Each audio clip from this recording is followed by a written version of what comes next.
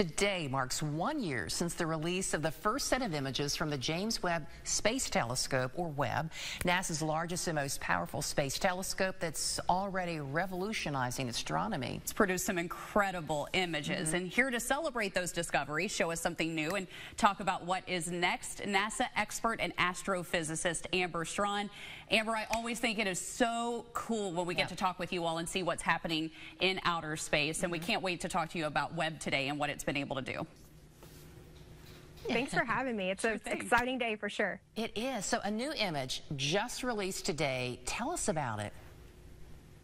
This latest image is just the latest in delivering on Webb's promise to give us brand new, beautiful views of the universe. So what we're seeing here today is a stellar nursery. It's a region of cosmic gas and dust where baby stars are being born. Aww. Those red jets that you see in this image are the telltale signs of baby stars bursting forth from their stellar cocoons. Oh, baby stars. They look like paintings. I mean, really, does. when you look at those images, they almost look too perfect. You know what I mean? That you would think that it's not real, but it is, But and it's amazing to see what's happening. Yeah. Amber, talk to us about how you all are able to use this piece of technology with Webb, with other telescopes, to kind of give us a more complete view of our universe. Well, the universe itself is filled with light that we can't see. So there's light in the universe that's both redder and bluer than what our own eyes can detect. And we can put telescopes in space and design them to specifically see these different types of light.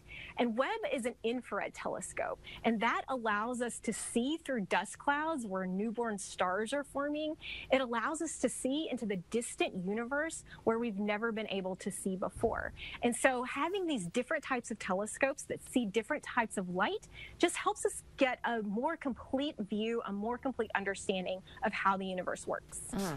Okay, I think we all can agree you have the coolest job ever. So what are some of your favorite findings so far?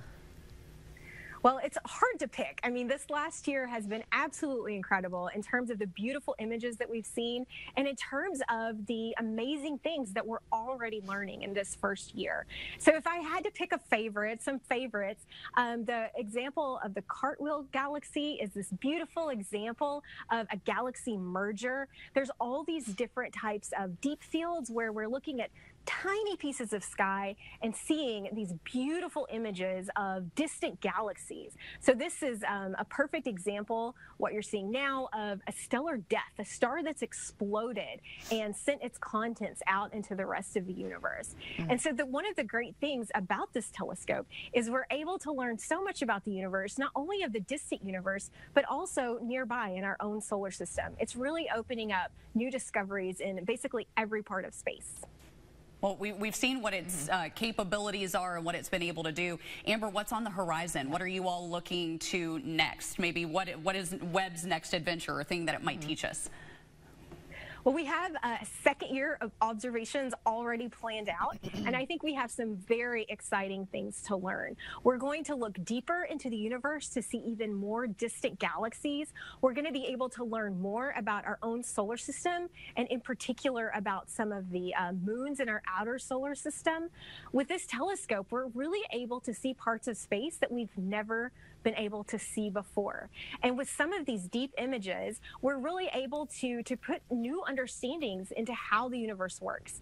And I think one of the most awesome things about this telescope, more than just from a scientific stance, you know, you were mentioning at the beginning, these images are they're so beautiful. They're almost like pieces of art.